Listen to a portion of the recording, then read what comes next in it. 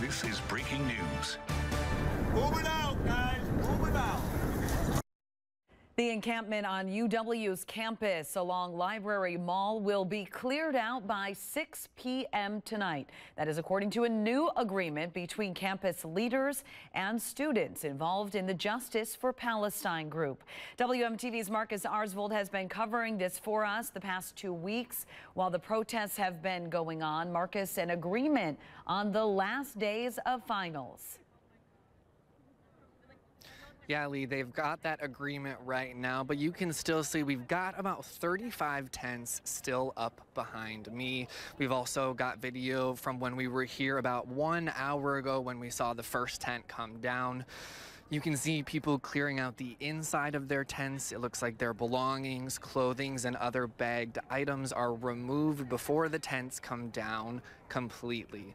Now, I kind of want to show you what we can see right now, if you'll come with me this way.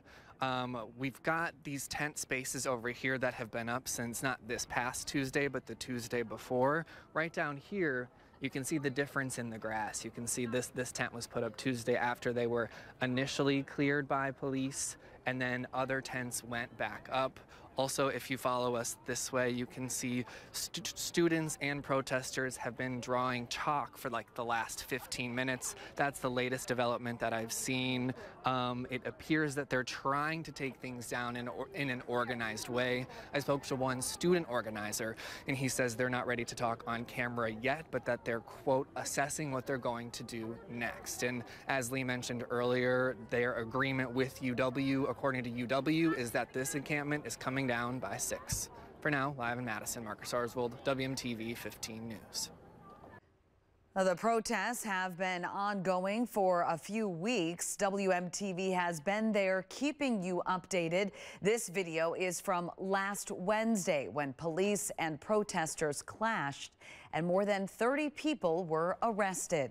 Protesters repitched their tents and have been talking on and off to UW officials ever since. In a statement, UW leaders say they are looking forward to celebrating commencement this weekend. Tonight, doctoral, MFA, and medical professional degree graduates will celebrate at the Cole Center. Tomorrow, graduates will celebrate at Camp Randall at noon. Metal detectors will be in place, and there will be game day style security for both events.